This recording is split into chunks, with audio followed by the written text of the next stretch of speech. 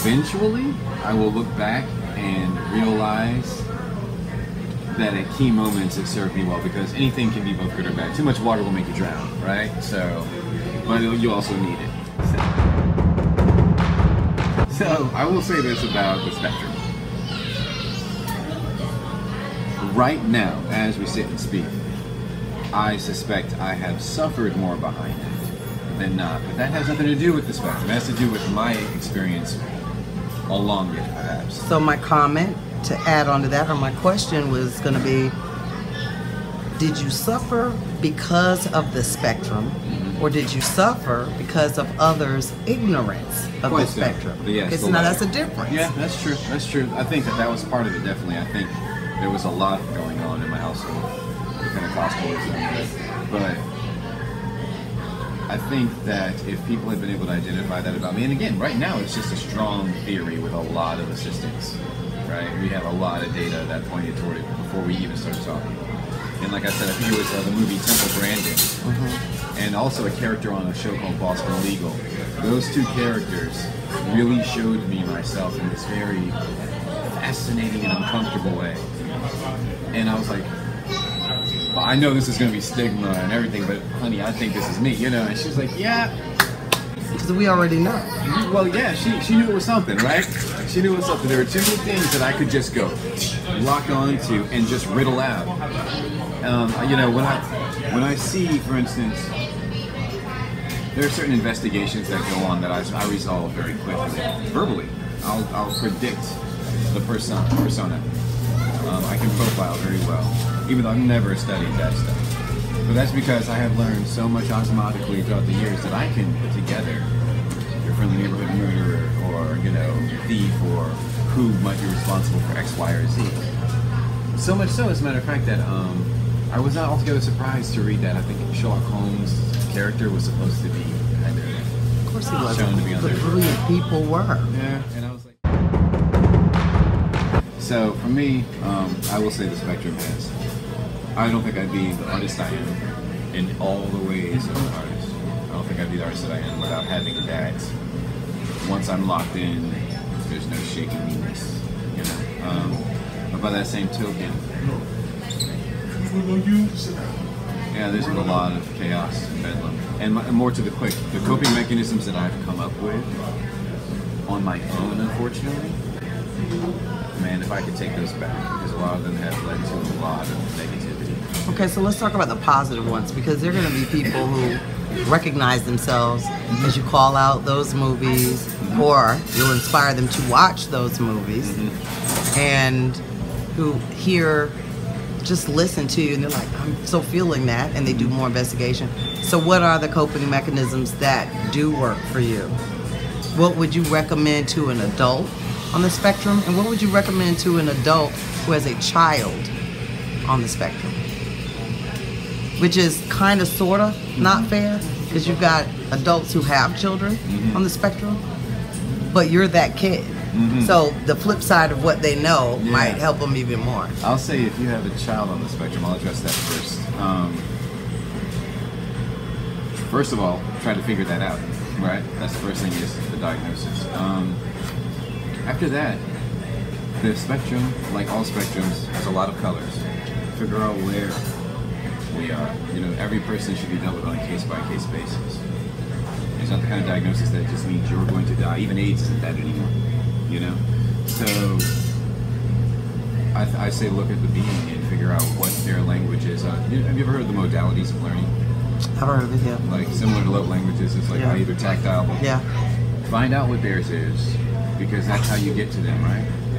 You get to their modalities, and their modalities may be an accretion of all of them. Maybe they need definitely not to have one. For instance, for me, every single noise that's been in here has distracted me considerably, kind of, if it was repetitive especially. There haven't been a lot of them, but each one built a certain tension in me, and I have learned to cope. Let's transition into an adult with. You have to talk to yourself. We're all doing it anyway, but be more cognizant. I call it Third Thomas. Third Thomas tells me about my health. He says, okay, you know what's going on right now. You know what could happen to you and how you could really lose it. I mean, there was a party. I'll give you this brief anecdote. There was a party where the second I walked in, I was with the love of my life, and she had told me there was going to be X number of people there, which were already too many. It was like 5 people, including us. You walk in, and literally, I shit thee not, the entirety of her extended family was in that room. It was a reunion, essentially. Great-great-grandma was there. Everybody. I'd only met her father once before, and it was his house. I walked in, and literally, just like the characters in the movie, I walked to the bathroom and looked into the mirror and said, "Get yourself together," and splashed water in my face. And then I ran out the door in a snowstorm. And I kept running. And I kept running. Even as I did it, I did not yet identify third Thomas, okay, but even as I did it, I knew how, first of all the different, I call it the world tree, the different versions of response that this could garner. How it could even spell my doom with her. She was a very familial person, family-oriented. I was like, we might have a problem now because I'm leaving and I need to tell her, you know. But also I resented her because she knew me by then somewhat, and she knew that that was the exact wrong thing to do to me. And maybe she didn't know better, maybe she did. Who knows to this day. But she ended up finding me about a mile from here, still running in the snow, you know. But I also knew that she would come because that was one of the world trees that burned the brightest. One of the branches that I saw was that she was going to cruise the street looking for me. So I stayed on the bigger streets in my flight so that we could be together again, as it were, right? If we could be said to be together, because if you don't know the person well enough, for instance, to not put them in that position. This is what I mean by learning to identify where they are. But see, there's also, as you said, you do have to learn where they are, because when you can help the child navigate the street, the child can't have the conversation as an adult if they don't really know. Indeed. So, like, what do you tell the person? Does he really not know, or is it just something he doesn't want to do, or he's shy? See, we call it shy, the traditional people. Yeah. Because that's what it smells like, unless you are familiar with the characteristics of. Oh yeah. So, I'm glad that both of you all had the patience. Also, what helped me was the oratorical competitions. Like, I told you, I think last night, that in my Pentecostal church, I was highlighted as the one, prophecies and all, and that I would speak to many nations, etc. That one really stuck with me because it sounded very exciting and like me anyway. And this other stranger had come in on a revival and pulled me out, and I did the whole this thing, and he's like, "Yes, you. God's talking to you." So he called me up. So they put me in all the competitions, even against the adults, since I was 6.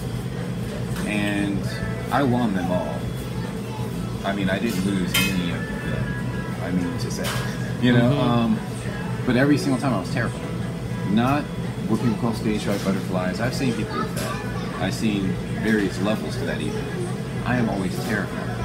And it wasn't until a recent panel that I was involved in that I actually realized that I had mastered the ability to hide. I had not mastered it. So you still feel that? 100. Do you feel it now, just you and I with the camera on?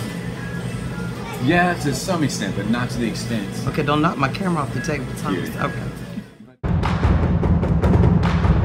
It's like a shock therapy. I get overloaded. And what happens is, I don't know if this happens to all of us, but I can hit this sort of weird reset. I start to feel like dizzy.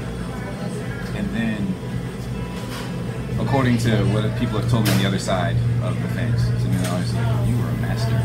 Like, I don't know, you were smooth, blah, blah." I was like, "Really?" Because I felt like I should pass out. So, like, once there's a certain number that it passes, and each venue is different. Like you'd say the Trustis Theater one, there was only about 200 people there at most.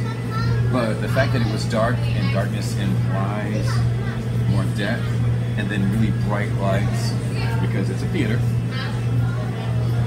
that was unnerving on a level of like 1,000 people that I could confirm the existence of. And yet, like I said, there's a key moment where it just boom, it knocks over for me, and I'm just like, okay, first I get that sick feeling, and then it's like, I'm gonna either die up here or not. And then usually I don't die, of course, that's how I got here.